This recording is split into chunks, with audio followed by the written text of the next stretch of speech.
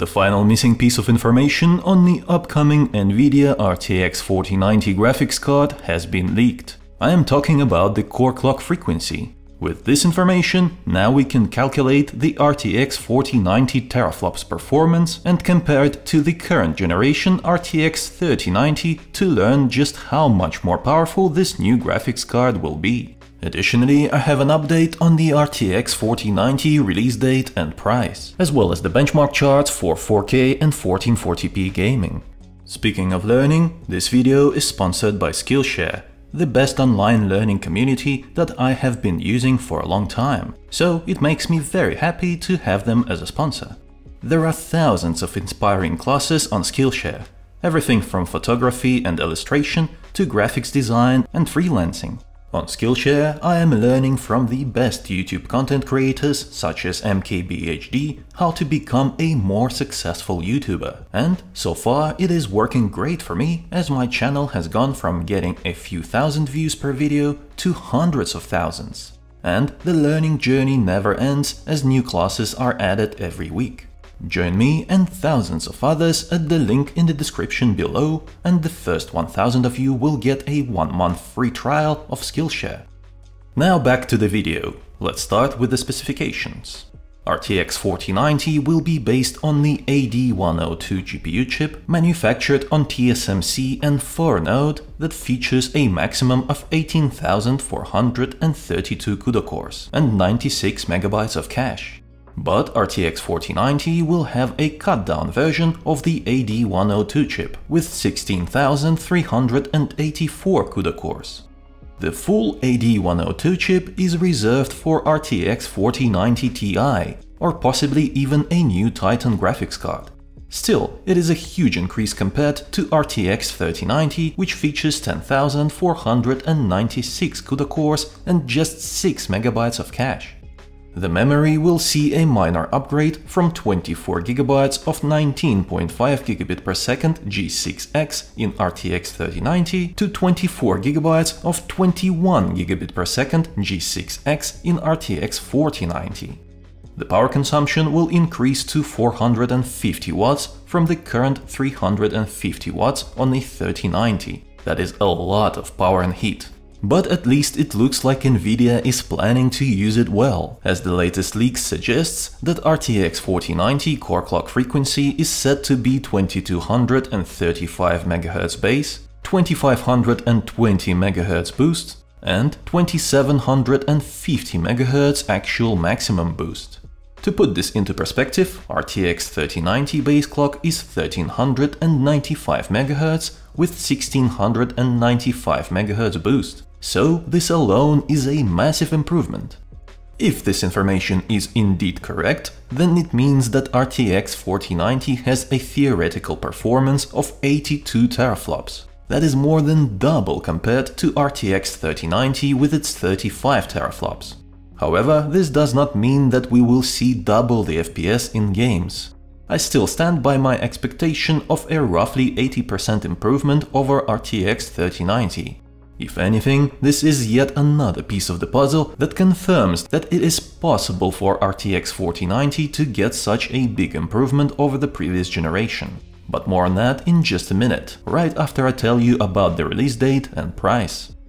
Initially, NVIDIA was planning to reveal the RTX 4000 series graphics cards as early as July. However, it looks unlikely that this will happen, as most leaks are now stating a much later launch.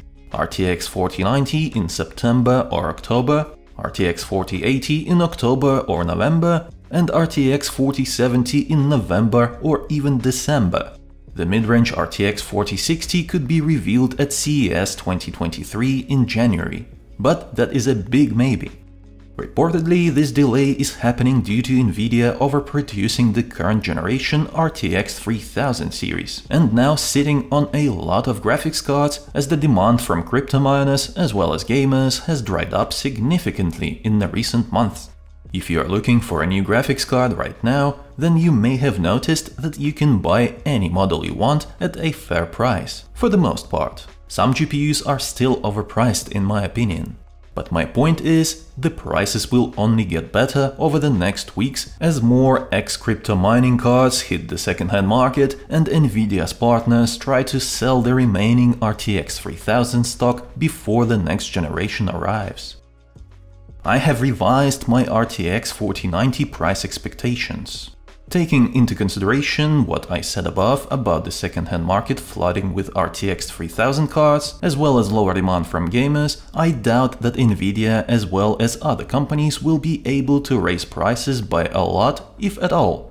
According to the DigiTimes report, both NVIDIA and AMD are trying to cancel a part of the wafer orders at TSMC, who is manufacturing the chips for their upcoming GeForce RTX 4000 and Radeon RX 7000 graphics cards.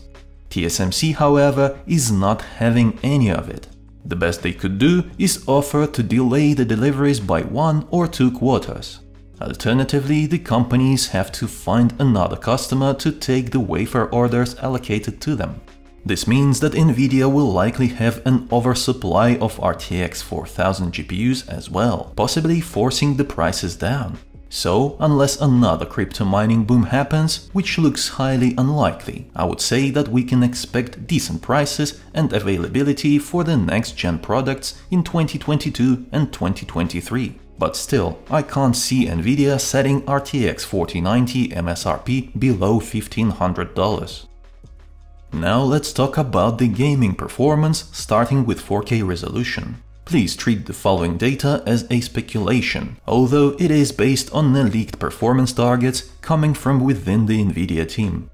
RTX 4090 performance at 4K will be insane, 184 FPS average across 12 games. It is very welcome as 4K 144Hz monitors are getting cheaper and 4K 240Hz monitors are expected to hit the shelves later this year. 4090 should get around 95 FPS average in Cyberpunk 2077 on high-quality preset. Cyberpunk is the most GPU-demanding game on the list and is the perfect example of how the future games will perform. After all, the next year's lineup does have some visually impressive games that will certainly require a lot of GPU power. But if you are looking to play competitive games at high frame rate, then it will also be possible at 4K. Rainbow Six Siege should be able to run at close to 380 FPS. Borderlands 3 represents an average AAA game. RTX 4090 should have no problems providing an ultra-smooth experience with over 120 FPS. And expect 160 to 200 FPS in older but still relevant and good-looking games. That is 180 FPS in Shadow of the Tomb Raider on the highest preset, over 160 FPS in Horizon Zero Dawn on ultimate quality, and over 200 FPS in Death Stranding, providing that the CPU and game engine can even support this kind of frame rate. I don't want to take up a lot of time talking about the possible 1440p RTX 4090 performance, because I doubt that this GPU is relevant at this resolution, but do let me know in the comments if you think otherwise and I will reconsider it next time. Anyways, I expect to see a 12-game average of 300 FPS at 1440p, with even the most demanding games such as Cyberpunk running at close to 180 FPS on high preset, which will give you room to crank the preset up to Psycho and switch on ray tracing. Speaking of ray tracing, I don't have any solid numbers to share, but it is rumored that RTX 4090 will have a much better performance than RTX 3090 in that department. So maybe 2022 will be the year when RTX On will actually become relevant. RTX 4090 will be a record-breaking graphics card in more than one way. The performance, the 450 watts of power consumption, and most likely size. Rumor has it that 4-slot coolers are coming. Personally, I would not want to use a card that produces so much heat. But what about you? If you enjoyed this video, then why not give it a like? It was I, Vadim. Until next time.